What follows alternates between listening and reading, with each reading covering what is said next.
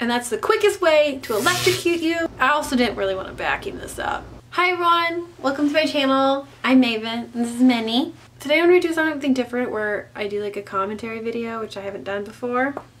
So we're going to see if I crash and burn. And I first learned about 5-minute crafts like a while ago, but like a couple months ago I saw these 3 pictures to where each process took a day, and I couldn't understand why they would think it belonged in the 5-minute crafts area. I watched like 5 videos and I was just baffled by how stupid, expensive, and unnecessary most of the crafts were. You pay money, but it's still gonna look cheap. And the thumbnails are very clickbait.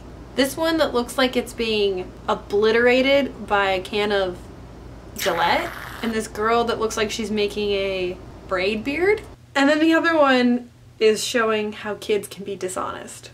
Well, the first one I came across, this like confetti cannon you make with toilet paper, and I was going to do it, but I already had a full roll of toilet paper going on and I was not about to be wasteful. But imagine like going to a birthday party holding your confetti thing and it might tip out and there goes your little like thing, when you could just buy like one of these things at like the Dollar Tree and it has like 30 of them in it. I also didn't really want to vacuum this up. And then there's the balloon one where if you don't have a lid, you could just use a balloon. Who just loses the lid to your mason jar? For anybody I know that owns a mason jar, they own like 30. They have other lids. Okay, you have a glass cup that's flying everywhere apparently because you don't know how to handle dishware. So you put this balloon on the bottom. Yay, it doesn't slide.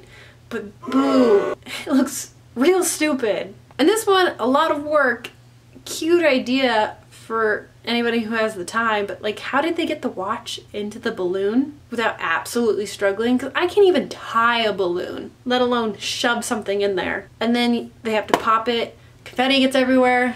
Or on the opposite side, you could prank somebody by putting vinegar and Sprite into it, making them think it's their birthday present. Surprise, I don't respect your birthday. This one I was not going to attempt, where you put a candle and you light your hair on fire. The target audience to this should not be playing with fire and trying to remove their own split ends. Like, I've seen professionals do that and still freaks me out. Would not allow anybody to put flame anywhere near these locks. As a child, I would pluck like one hair out at a time and play with it in fire.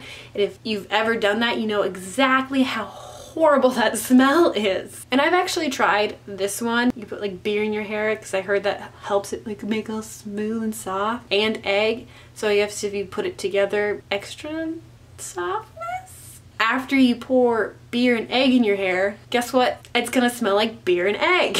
So nobody's gonna get close enough to feel your soft, silky locks because they're gonna be staying far away from the eggo beer smelly person. I'll give them credit. It took me under 5 minutes, so check. But I look stupid as hell, and I could not cut them as small as they got these because it kept sticking to my scissors. I don't know who this look is for, like high fashion, maybe, but you won't see me like running to Walmart with like tiger stripes on my eyelids. I wouldn't recommend putting lip balm, which has touched your mouth and bacteria, onto your eyelids, because if you're just gonna go buy lip balm to try this, you should just buy like cheap eye primer, and that stuff doesn't dry down. So yay, you have glitter on your lids, but it's also sticking to the top of your lids. And I mentioned how I feel like these are like expensive yet cheap looking. Point A, this takes like 12 pop cans or something, and if you buy all of them at like the dollar store or in like 6-packs or whatever,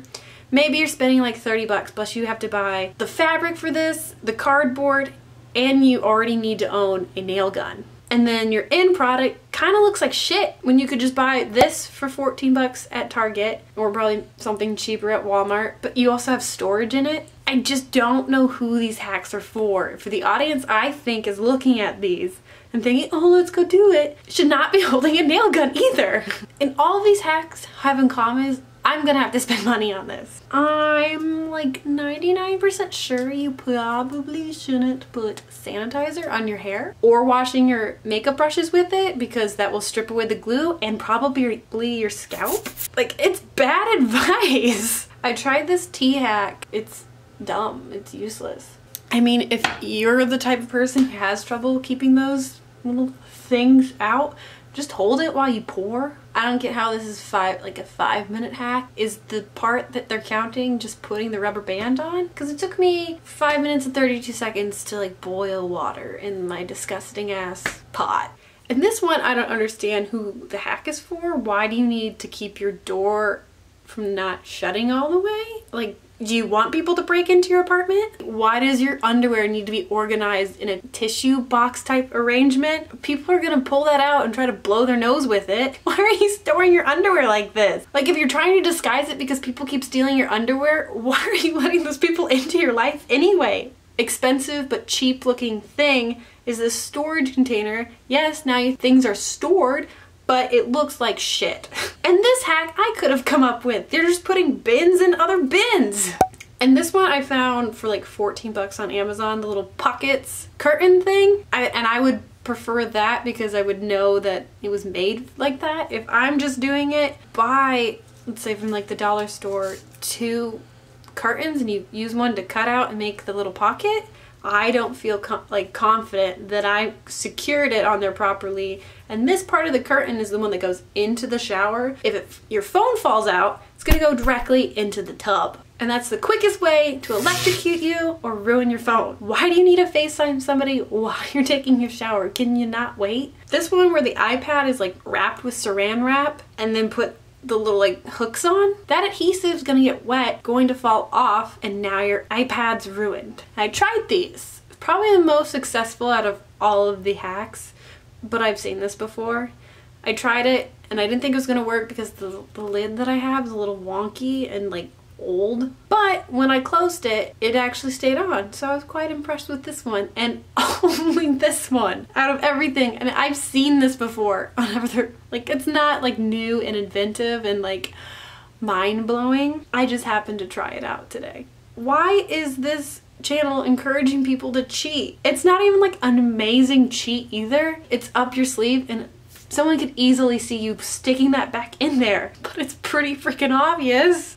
I tried this gum crayon hack where it just uses wax as like a crayon and it just dripped out the bottom. I don't know if they did not mention that they safety sealed the bottom. Also took me 5 minutes and 15 seconds to fail at this. And other things it's like unnecessary is this Tic Tac box with tape in it. When all tape you buy already comes with its own little holder, like why is it necessary to then buy tape and a Tic Tac, melt it through to get this ugly ass tape dispenser? And the caption is to save your money. Or this one where now I have to buy matches and a sharpener, which at the dollar store I saw this one where it holds all of the shredding anyway for the same price as the one without. And I wanted to do this egg thing so bad because I wanted to see if it actually worked.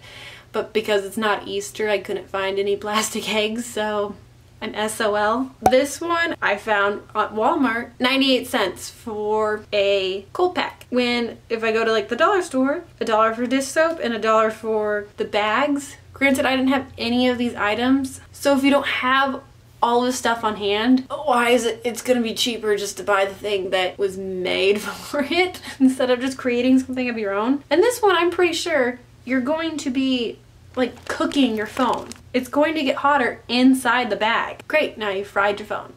But at least it's not sandy. And this one, I wish they would have had the video play just a little bit longer because I swear it's about to fall and it doesn't even work. But sure. So yeah, I got pretty heated. So if you like this video, please comment, like, subscribe. You know the gist. And I do more weird shit. So I'll see you next Monday. Bye guys.